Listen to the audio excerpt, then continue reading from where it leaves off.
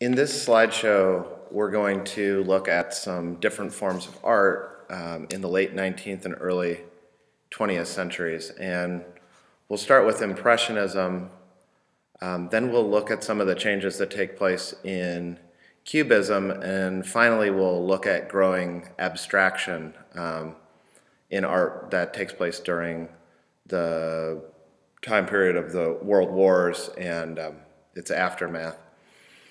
Impressionism is the beginning of a revolution in artwork and depiction. It's considered to be like the French Revolution of art in that it shatters tradition. The Impressionists were the artists of this revolution in visual depiction, and they came predominantly, overwhelmingly from the middle class, the bourgeoisie. Impressionism is a very materialistic outlook on the world, in that it's a statement that there is no meaning beyond the physical world, but that the physical world does contain meaning. The Impressionists believe that reality is based in the reality of each and every single moment alone, and that's what they're looking to capture. They're capturing an impression, and that's why it's called Impressionism, an impression of a single moment. All that exists through the Impressionist outlook on reality is this one moment in time. So Impressionism is a very individualistic movement in artwork, and a very individualistic outlook on existence, because one is painting the impression, one's own impression of, let's say, haystacks. And here you have Claude Monet's famous series of haystacks.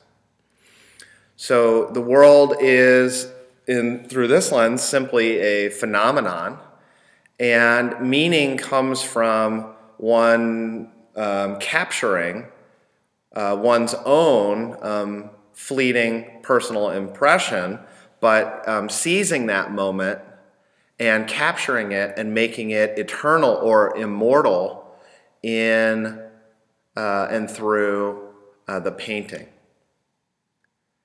So one is, in Impressionism, one is depicting one's own subjective, personal impression of a landscape. So you can see Monet, his haystack series is a series of his own individual impressions of haystacks at different times of day in different forms of light. Light was very important to the Impressionists.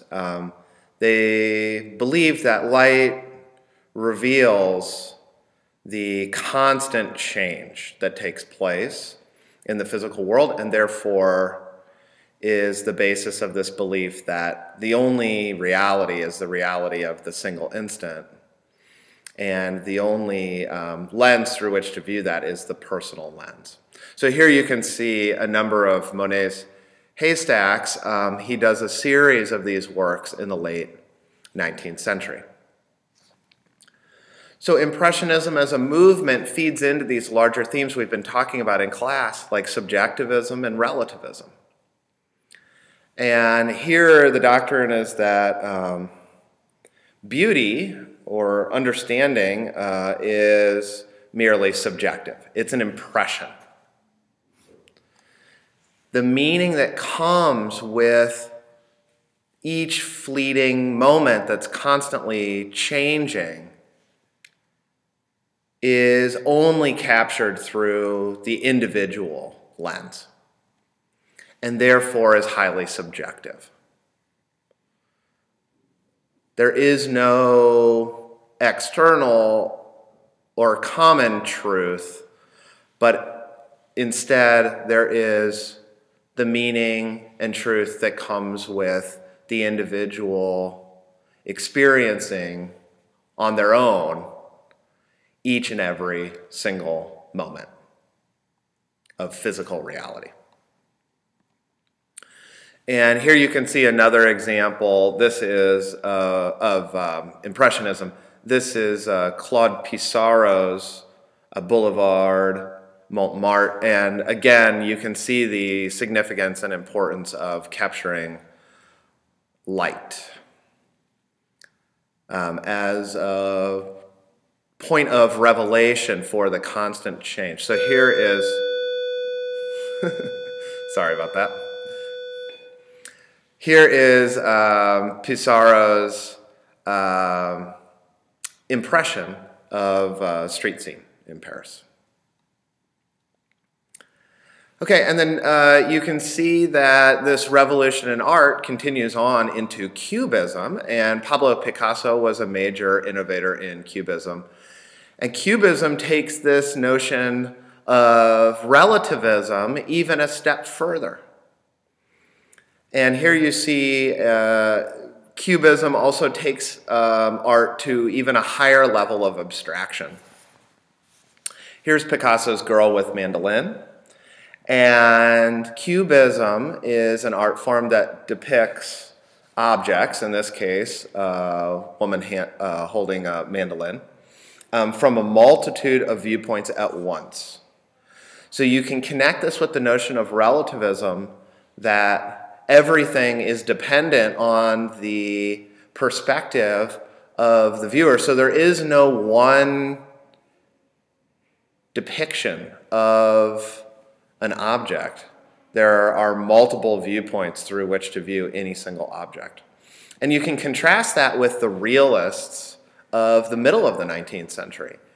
Here, this is a statement about hard and fast truth regarding human existence. And these are Courbet's Stonebreakers. Here you can see the influence of relativism taking place within Western civilization. And it's the belief that this depiction is of greater truth, of reality, than this depiction. By the early 20th century, when Picasso is painting a cubist approach, he is claiming that this creates a more realistic picture of the object than a straightforward realist approach. And you can see Cubism also develops into even greater abstraction within its abstraction. And this is Delaunay's simultaneous windows on the city. So if you kind of squint a little bit and look at this painting, maybe some aspects of the city scene and the light in the city.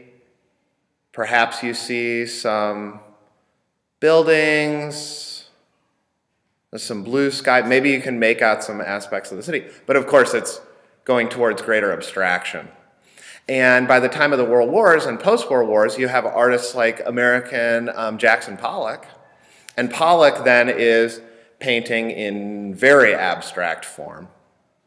And Pollock's artwork begs the question, and each and every one of his artworks begs the question, what does this mean to you? What does this image mean to you?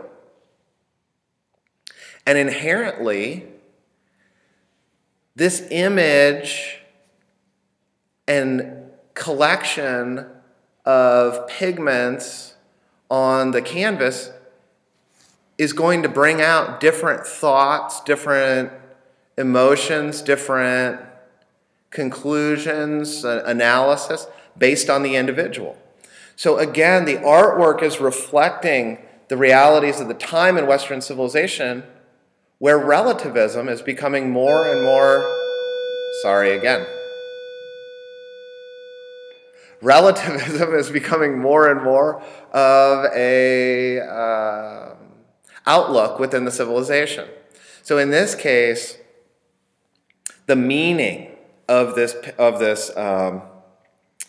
Jackson Pollock painting is not promoted as absolute. He's not arguing for an absolute truth or conclusion that everybody should come to in viewing this painting. It depends. The truth and meaning of this painting exists only in relation to one's personal context, one's personal reaction. All right, thanks a lot for listening to the overview of late 19th century and 20th century art, and I will see you soon, next week.